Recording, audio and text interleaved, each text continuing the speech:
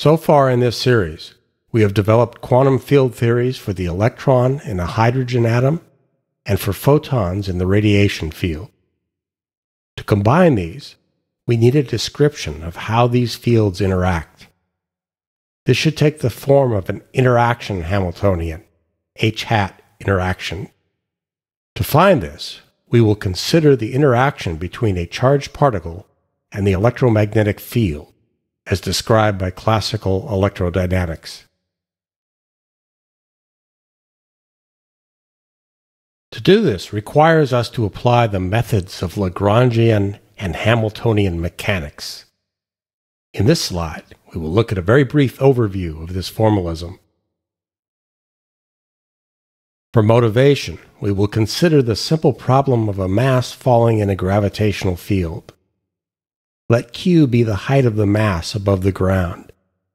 Q dot, the time rate of change of q, is the upward velocity, and gravity pulls downward with a constant force F. Newton's law, mass times acceleration equals force, becomes mq double dot equals minus mg, where m is the mass, q double dot is the upward acceleration, and g is the gravitational acceleration.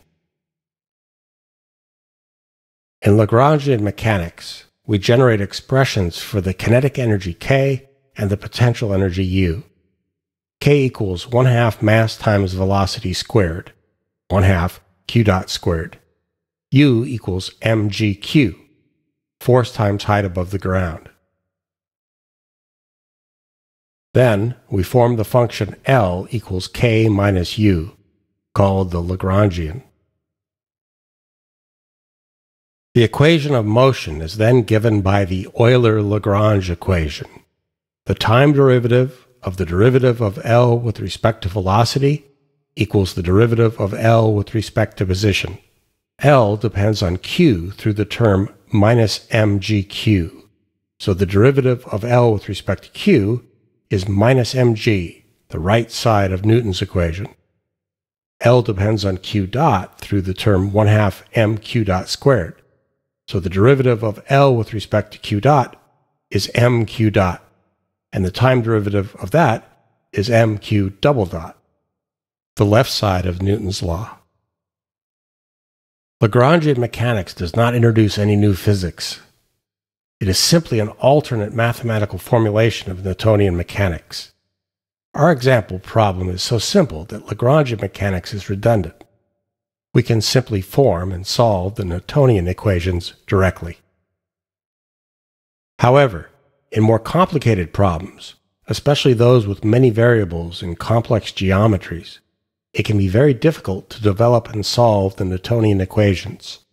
But very often it is much simpler to write the expressions for the kinetic and potential energies, form the Lagrangian, and evaluate and solve the Euler-Lagrange equations.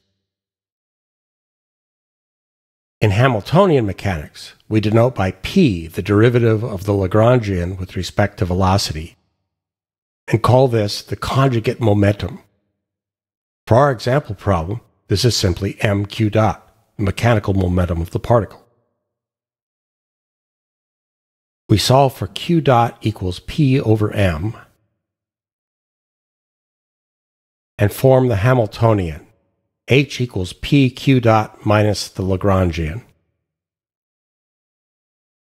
We substitute for q dot in terms of p to arrive at an expression for h in terms of p and q, p squared over 2m plus mgq. This is the kinetic energy plus the potential energy, which is the total energy. The Hamiltonian equations of motion are q dot equals the derivative of h with respect to p. In our example, this is q dot equals p over m, and p dot equals minus the derivative of h with respect to q. P dot is mq double dot, and minus the derivative of h with respect to q is minus mg. So again, we arrive at the Newtonian equation mq double dot equals minus mg. The Hamiltonian plays a central role in quantum mechanics. In our applications so far, throughout the quantum mechanics series, and up to this point in the quantum field series, we could write down the Hamiltonian by inspection.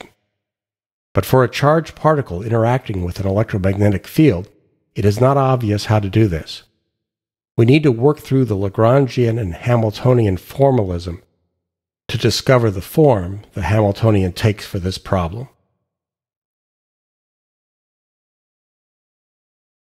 So let's do that. We have a point particle with charge q at position x, with velocity v equals x dot, and electric and magnetic fields E and B. The electric force, Fe, is parallel to the electric field. The magnetic force, Fm, is perpendicular to both the magnetic field and the velocity.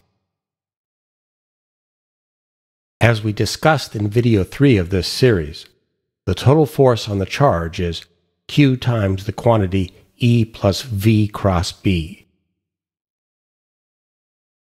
Writing mass times acceleration, mx double dot, equals this force gives us the equation of motion. Here x boldface is the vector position with components x, y, and z. Let's look at the first component of this vector equation. Mx double dot equals q times quantity Ex plus y dot bz minus z dot by. In video 3, we showed that the electric and magnetic fields can be derived from a single vector potential A. E equals minus time derivative of A, and B equals curl of A. From these relations, Ex equals minus Ax comma t, where the comma t notation is a shorthand for the time derivative. By equals Ax comma z minus Az comma x, and Bz equals Ay comma x minus Ax comma y. Therefore, the first component of our equation of motion can be written d by dt of mx dot equals minus q ax comma t plus q times the quantity y dot ay comma x minus y dot ax comma y minus z dot ax comma z plus z dot az comma x.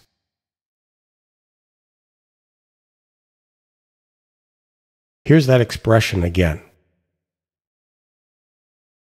We want to get this into the Lagrangian equation of motion form. D by dt of derivative of L with respect to x dot equals derivative of L with respect to x. The left side has the correct form, but on the right there are three terms that are derivatives of coordinates other than x. To fix this, let's consider d by dt of ax.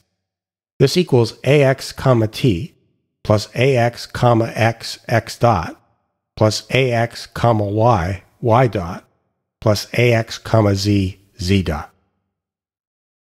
A subtle point here is that this expression has two types of time derivatives, d by dt ax and ax comma t. The first is the total derivative of ax with respect to time, and the second is the partial derivative of ax with respect to time. The left side represents how the ax value seen by the particle changes with time. The four terms on the right represent different ways this can happen. First, at a fixed point in space, ax can be changing with time. That's the ax comma t term, the partial derivative of ax with respect to t, assuming no change in the spatial coordinates. Another way the particle can see ax changing with time is if ax changes in space and the particle moves through space. Those are the last three terms. Ax comma x represents how fast ax changes with the x-coordinate, and x dot represents how fast the particle's x-coordinate is changing with time, and similarly for the next two terms. We solve this equation for ax comma t and substitute into the top equation. This gives us d by dt of mx dot equals q times, in parentheses, the solved for expression for ax comma t, plus the remaining terms from the right side of the top equation. We will combine the d by dt terms and put them on the left side. We also see that 4 of the terms on the right sum to 0. This leaves us with d by dt of quantity mx dot plus qax equals q times quantity x dot ax comma x plus y dot ay comma x plus z dot az comma x.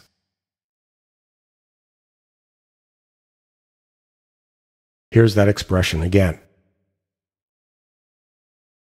This has the form of the Euler-Lagrange equation of motion. On the left, we have d by dt of an expression we can interpret as the derivative of L with respect to x dot.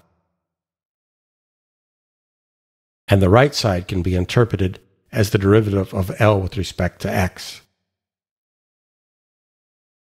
Identifying the derivative of L with respect to x dot as mx dot plus qax, and denoting this as the conjugate momentum px, we can solve for x dot equals px minus qax over m. And we can identify the Lagrangian as L equals 1/2 m times quantity x dot squared plus y dot squared plus z dot squared plus q times quantity x dot ax plus y dot ay plus z dot az. For the derivative of L with respect to x dot, the 1/2 m x dot squared term gives us mx dot, and the qx dot ax term gives us qax. And the derivative of L with respect to x gives us the required right-hand side of the equation of motion. Given L, we can form the Hamiltonian. H equals px x dot plus py y dot plus pz z dot minus L. Let's look at the x dot terms. For px x dot, we substitute for x dot our above expression in terms of px and ax.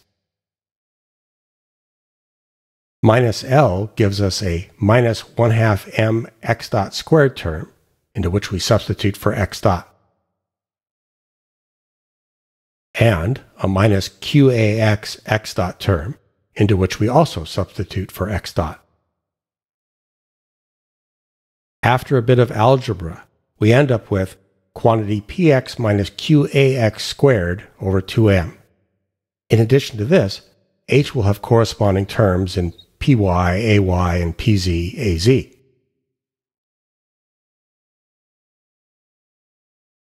For a free particle, the Hamiltonian is h par equals p squared over 2m.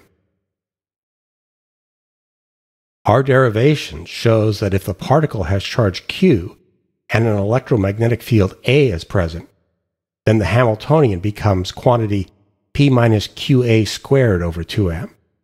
This represents the sum of the particle and interaction Hamiltonians. If the particle moves in a potential u, the resulting Hamiltonian due to the charge field interaction is the same with the addition of a u term. Let's expand this expression. We have 1 over 2m times a sum of 3 terms, quantity px minus qax squared, etc., plus the potential u.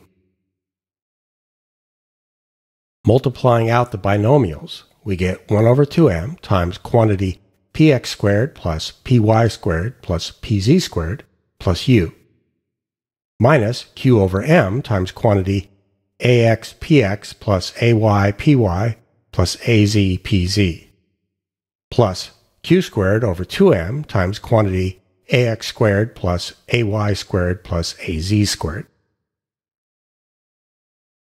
We identify the first 2 terms as the original particle Hamiltonian. The remaining terms are therefore the interaction Hamiltonian. This interaction Hamiltonian is the expression we have been seeking, that when added to our separate electron and photon quantum field theories will give us our desired single interacting theory.